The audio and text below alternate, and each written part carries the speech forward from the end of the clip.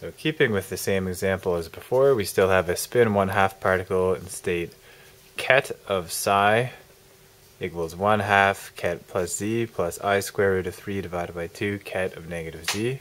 So now we want to find the probability of measurements of sy, so using SGY device, so sy yields h bar over 2. Okay, so we have this definition here. So we know that the ket of y, if we want to express this in terms of the z basis, is 1 over square root plus z plus I over square root of 2, 1 over square root of 2, I over square root of 2, negative z. Now for every ket, if you want to move back and forth between a ket to a bra, this is actually very simple.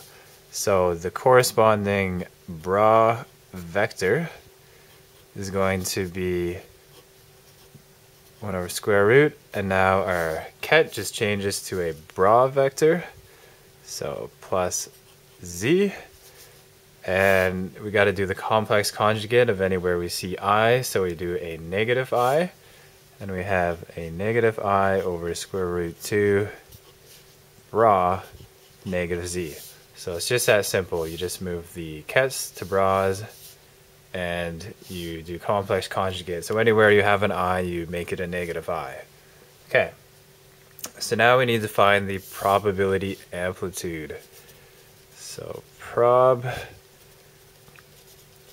amplitude. And we're going to act this bra on psi. So we have plus y acting on psi. So for every ket there is a corresponding bra, and we're going to actually find this probability amplitude now. So this is equal to this whole term here, so 1 over square root of 2 of plus z minus I over square root of 2 of minus z, and we're going to multiply that by psi. And now we have psi in terms of z already, so we're just going to plug this in. So 1 over 2 plus z plus I square root 3 over 2 negative z. So when we multiply this through, we're going to have this term here. So it's going to be 1 over square root 2 times 1/2 of plus z plus z, and now this here is really important. So this is just equal to 1, and you can kind of think about this as if you were doing the projection back when we were in xyz coordinates. So if you do the dot product of I hat dot I hat, that was just 1. So imagine some coordinate system. We have the I hat direction and a j hat direction, and remember the dot product is equal to the magnitude divided by cosine of theta. So if theta is pi over 2, we're going to get 0. So the projection of I hat onto j hat, there's no component of I hat that projects the same direction, the vector on j hat. So for pi over 2, cosine of pi over 2 is 0. But if you project I hat onto I hat, you just get 1 because all of I hat is existing along the I hat unit vector here. So just keep this in mind. So I dot I is 1 and I dot j is 0. So similarly, if we're projecting how much of z is on z, well, it's just 1. Okay, and then so we're going to multiply through here. But now we're going to have a plus z. So what's the chance of finding plus z when we project with negative z? And just because of this argument here, that's going to be 0. So this term won't actually do anything. So let's actually write that out. 1 over square root 2 times I square root 3 over 2 plus z negative z. Now this whole term is just 0, so we're going to lose this entire thing here. Okay, so we do this one, and again we have a negative z and a plus z, so that's going to be 0. We don't even have to write that down for the same reason. But when we go like this, we're going to have a negative I over square root 2 multiplied by I square root 3 over 2 of negative z, the projection of that on negative z, which, as before, is just going to be equal to 1.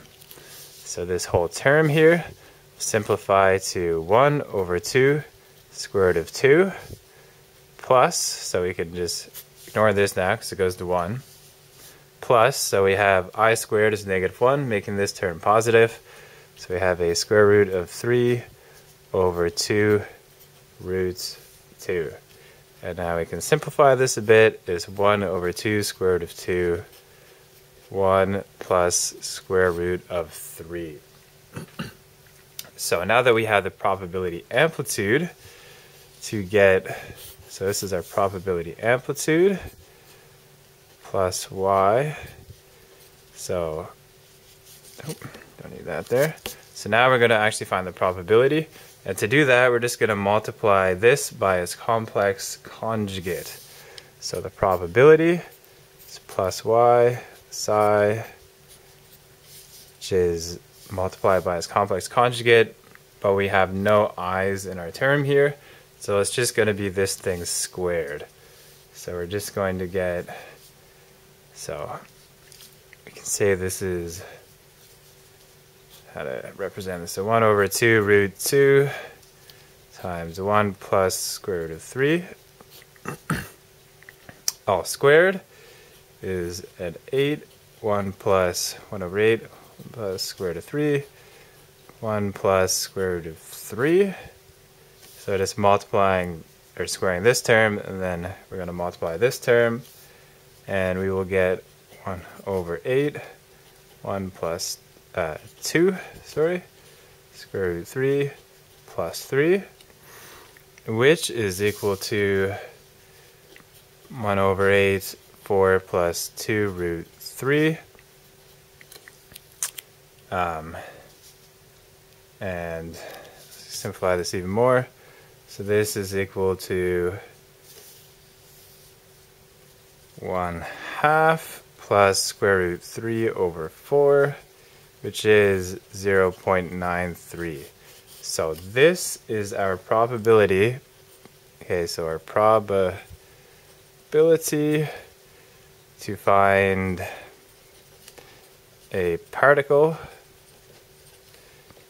in state, or psi state with the answer of Sy equals h bar over 2, which is quite large at 0.93. Okay, and now let's consider the other case. So I know that our two possible results for Sy, it gives either a plus h bar over 2 or a minus h bar over 2.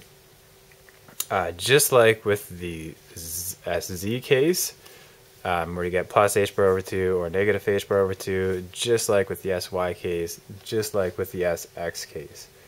And so we already know what this probability is going to be, because it has to be in one of these two. So it's just going to be 1 minus our answer, which was 0.93, which is going to be 0.07. So this is the probability to find particle in state psi with this whole thing here, except with Sy equals negative h bar over 2. Okay, and now we can do the expectation value as well, and we find the expectation value for Sy, and remember this is just the average value, which I like to say, which is a lot more descriptive. So this is just equal to 1/2 3 over 4 times h bar over 2. So remember, I'm just using this right here, this form. So you take our probability and you just tag on this h bar over 2 term, and we're going to do the same. So here negative 3 over 4 times negative h bar over 2. So here I was just representing this this term like so, but you could have also just plugged in this number here, and you could have plugged in this number here, and you would have gotten the same thing back. Okay, so negative h bar over 2, but this way you see more mathematically, so we actually get an exact value of the square root of 3 over 4 h bar. Okay, thank you for watching and have an excellent day.